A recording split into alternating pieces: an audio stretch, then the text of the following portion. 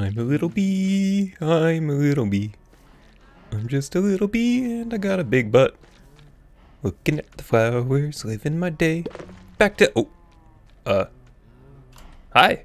A design video and an academic paper video, all in like a span of 2 weeks? What kind of content is this? This is not what you subscribed for, but of course, I have other interests in life, and I like to share those with you. Now, I don't think that I'm very good at design, but, you know, I've got a couple ideas, and you know what, I might as well share them, because there's a lot to do in Minecraft other than what I usually like doing, which is, well, mining. So let's take a moment, oh, that's spoilers, let's take a moment and talk about color theory, and how I play my game of Minecraft, because most of the time, this is where you'll find me. And if you can see the minimap in the corner there, well, I like mining. To the point where my friends and I usually have roles where I'm the guy that gets the materials, you know, dig, and they do the building. But you know what? Sometimes I like to flex my creative muscle, and instead of just doing monotonous tasks and listening to podcasts, sometimes I like to build, and that involves a lot of thinking and flexing that creative muscle that I really don't get a chance to do very often. By the way, the mod pack I'm using is called Vault Hunters. It's a bit of a big mod pack, but if you've got friends, it's super fun. So, try it out. Now, of course, this is a video on color theory, so I'm not going to talk too much about Vault Hunters, but we can talk about that some other time if you like this kind of video. Oh, I'm lost. Aha, I was just joking. I know exactly where I am. This is my mine. It's just, right here. Yeah, cool. I guess this is going to be a bit of an unorthodox video, where, you know, there's a bit of design ideas, and maybe just a little bit of a, hey, where has he been for the last week? Because I usually take about a week off every time I do something like a big video, because, you know, I need that time to recharge. And I've been playing Minecraft for 10 years, so this is definitely a good brain-off kind of game for me. Not completely head-empty, brain-off kind of idea, but I've got some things to do, and those things are very varied. And it really depends on how I'm feeling that day. I didn't actually make this, but this is something that I would typically make. It's very technical, very logical, but again, this is design, so we're going to stick away from the you know, AFK farming and the observer clock sugarcane farms, you know, things like that. We're going to go to designing now, because there's a lot, and I mean a lot, of literature that says you should probably, pay no attention to that. It's a family heirloom. There's a lot, I mean a lot of research that says you need to vary your thought. Otherwise, you're going to get kind of shoehorned into an idea or thought process. And that's never good for, like, you know, growing. So, you know, sometimes you got to put yourself through the paces. Sometimes you got to really hurt your brain so it can grow a little bit more. So here we are. That's the topic. That's the idea. Let's get some more light. So let's just, there we go. This is completely normal. Completely natural. Alright, so let me go through what my design process was for this particular world that we made, because I tried to do something a little bit different. The idea was I wanted to integrate test-driven development and design into one cohesive mix. So as opposed to something like this, where, you know, it's a monument, and it's beautiful, and it has a purpose and function, and it's perfectly designed, and everything about it is perfect, I wanted to make it so that it's a growing and ever-evolving structure that I've created, and you can kind of see it. And let me do a bit of a flyaway so you can see it a little bit better. It's not done, but this is just progress point number 1. If you want to see more, then let me know. But you can see there's parts to it. There's this part and that part, and there's this part, and there's this little village down here, and there's a little enchanter table because we needed it, and it should probably have its own room, but right now it doesn't. And there's a little structure beyond this where we have our bees, and then there's this, There's also this structure, which is kind of a flex, but also really pretty. And they all have a purpose. This is to go to the nether. This is to go, well, that is to go to sleep. There's a horse pen below. For our questionably colored cow and my prized horse, which can't jump. Here, it's obviously about storage, and this is obviously about smelting. It's all got its purpose, and the purpose kind of creates the form. And I hope that's not super crazy to think about, but it is a little bit odd. It's called test-driven development, where you have a problem or a test, and then you create a solution for that problem, and nothing else can be made. Which is a little difficult when you're talking about, design, where it doesn't really have a problem that it's usually solving. Usually you want something and then you make it. But there are definitely things in this world that, why is this wall so thick? It's not just that I wanted a really thick wall, it's that if I wanted to in the future, I have all this space behind the actual storage units, which are right there. I can use those later. But I can also attach hoppers and feed it with other things if I wanted to. And there's some relics of the past when we need to move the villagers out of their hiding hole. Maybe we should get rid of that for now. But inside here, it makes sense, and there's a couple flaws, of course, but it's the back-end system, so it doesn't really need to be perfect. Now, of course, that's function. But the form was decided because of the function, and when it just started, this was all we had. There was no second floor, it just kind of cut off. It was a square, and it's called the garage. Like, here's a waypoint. We called it the garage, because it looks like a garage. It has a bunch of stuff in it, and it has a purpose. Storage, and that was it. This questionably small room is a room. There's nothing else other than cake and a globe and a head on the wall and a bed and some other stuff, but that's more because I ran out of storage. So as you're building, of course, that kind of influences how things are built. It's a methodology.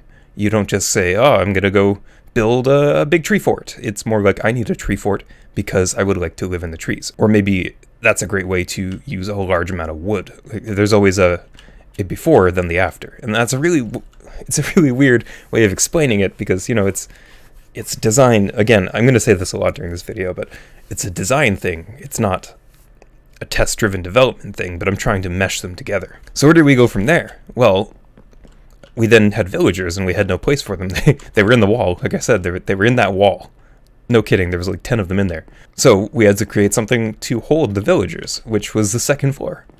So this was part of the design. There was a house here, there were no steps, but we needed a second floor entrance. So these steps were created, and a bit of fencing was added to what was otherwise just a furnace array. These pillars were added for support, I think before, but they kind of informed the future function.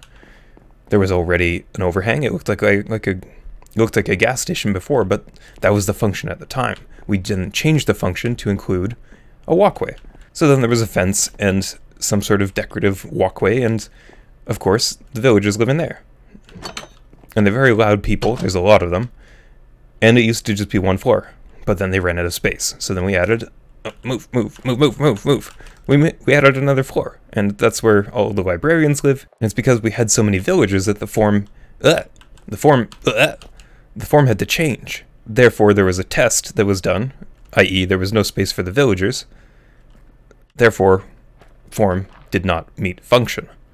There was a missing component. So we updated it, and then there's now a second floor. Now, of course, with every breeder, there has to be a way to make better trades. And I will admit this is a bit extravagant. It was more of like an executions ring than anything else. Hey, Endermen are griefing me. But now we have, a prison. But again, form function. So we needed a place to convert villagers. This is a great place to convert villagers. Where else? What else do you need? Well, you need a friend. I don't remember what I named him, but it's probably something really dumb. So he's going to stay behind the glass. So then we put this guy here, and then they go, wow, wow, wow. And then you hit the button, and there they go. Now, of course, I'll convert him back later, but that takes 20 minutes. So now we have the form and the function are meeting again. It's a system. And I'm guessing this seems a little rambly at this point. Like, what's the point of this? What are you trying to tell us? I don't know. I really don't know. But I hope that through the mess and through the myriad of decisions that I made, you can see a new way of thinking. It's test-driven. It's a form that meets the function that's required. Which leads me to the next part. This. The next part is that we need more space. So, first off, this was completely set up just for Vault Hunters. That's the mod pack we're using. We needed a space for all of the ores. I like ore piles. It's pretty. It's beautiful. It shows off your wealth. And before you have fortune pickaxes, it's a great way to hold on to resources, and then you get more later. So I made this. I made a second or I guess a third floor, that has an overhang attachment. It brings these two buildings together. Before then, they were separate, so it kind of looked like, let's just angle the camera up, it looked like this, or I guess you can just forget the top.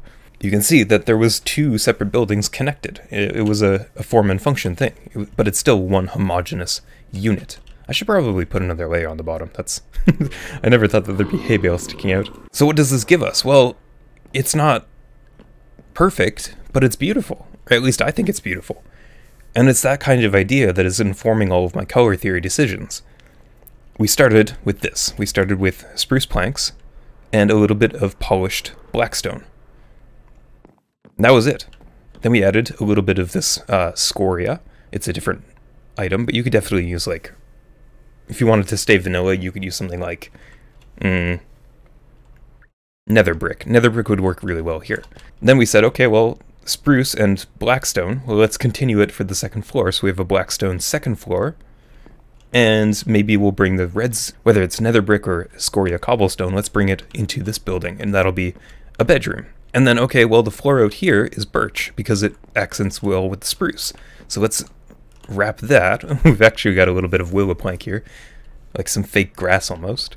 So let's wrap that and bring it up the stairs, and then a little bit more cobblestone because that's the roof. And then we're going back to the cypress, which is just a slightly off color. You can see, like, here's cypress and then birch. Very similar, but you get that kind of color gradient happening. It's very subtle, very, very subtle. But it then leads up to here, and then you've got this, like, stripped birch log. So again, we're changing colors from cypress to birch. And then we know that this birch will work well with spruce. So now we've got this set up. And then, of course, when we make this addition, which was thereafter, we've got soapstone, which again, we could use something like nether brick or maybe just blackstone, cobblestone, or whatever the base colors are. You don't have to use these ones, but it's the color theory. But it informed the decision. We have spruce as the base color, we've got a bit of blackstone and soapstone. And then, because we want to continue with that scoria cobblestone look, we have this darker purple, which is a type of tree that, again, it's part of the mod pack, but ether wood, you could use something, again, like nether brick or something to tie these colors together. And then we say, okay, well, ether brick has this beautiful, almost turquoisey look inside. Stay over there. You're not welcome here. But this wood has this, like, beautiful green color, very similar to the blue wood of the warped fungus or the warped wood stems. So let's use that. Let's integrate that in and add a second floor. And if you really look, let's go up to the top floor. Ow. This stuff right here isn't ether. This is warped fence. This is vanilla. But it works really well with the ether planks, and it works really well with another vanilla thing, those things, what are the shroom lights, and then the warped fungus. So we're playing with colors that work well together, and then it's informing the next future decision. And it's all color theory, and I really wanted to like have that kind of experience where, yeah, it doesn't really fit very well if you were like, oh, well, this doesn't fit very well with the other thing, but as a test-driven development thing where we say this needs to build out because, you know, we need it, it makes sense. It makes a lot of sense, actually. It's an entire methodology for coding, but it doesn't map well to design, usually. That's where Minecraft's a little different, because, you know, you get these very integrated worlds where you are mining and crafting. It's I don't know, a design thing. But at the same time, you have to think about the function. You're not just here to create things, you're here to build and design things. That's half of the game, like literally half the game. So where does this lead me now? Well, I've now said that I need to grow out. I need more space, more development. I want to pull this structure, which, again, this is a very early system, and his idea was just to be test-driven. Like, we needed to get to the nether, therefore let's build a structure that looks nice, that gets us to the nether. It's time to update that. We need to make this fit the build again. That's our problem. It works, but it doesn't work anymore. Whoa! Saw my life flash before my eyes. So then we revise our ideas. We say, well, this is looking really nice. Don't want to touch this. I had an idea that I wanted something on the hill, which we've already done, so this side's done. And then up here, well, this is a roof. I don't really want to add anything else. The trees look nice, so that's staying. Therefore, let's break our knees and expand a little bit. So now we've got this structure.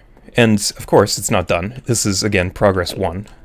But there will be something here. Maybe this will hold the enchanting table that is otherwise just kind of, it's just chilling in the middle of the square. Again, this was just function and not so much form. We had to have an enchanting table. Therefore, we added an enchanting table. But now, we have all this space in here to, you know, work and design and play.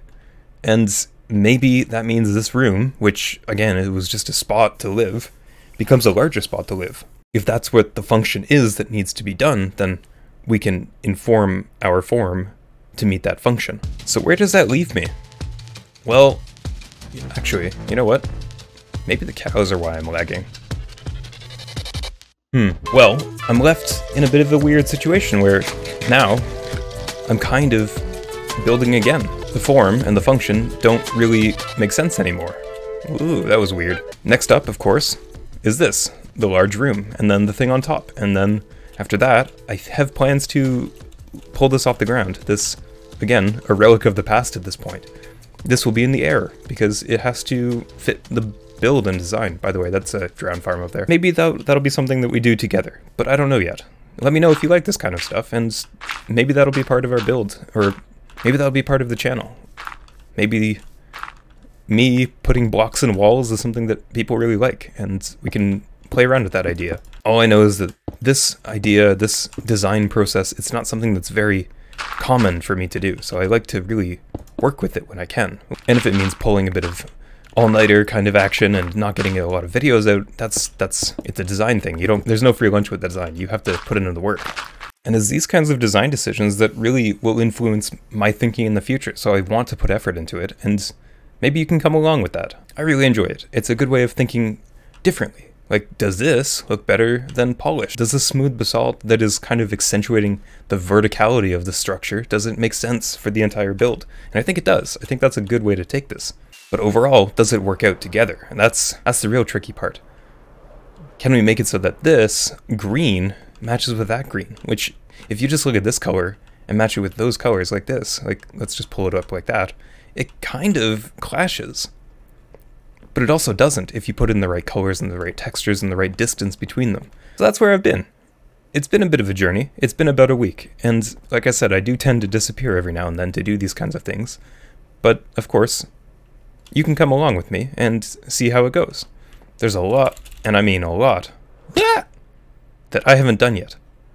And I'm happy to share that with you, but, you know, it's going to be a bit different, it's going to be sporadic, and this is what I do in my spare time when I'm not doing other things that I'm, you know, recording. A lot of time goes into these builds. Let's just check these statistics. Time played, 8.86 days, and only two of those are overnight days, so I'm probably looking at about 6 days of actual playtime. Just for this and everything we've done in the Nether in the end, and the mob grinders, and, you know, like this took a while because it's water in the sky, and that's not supposed to happen.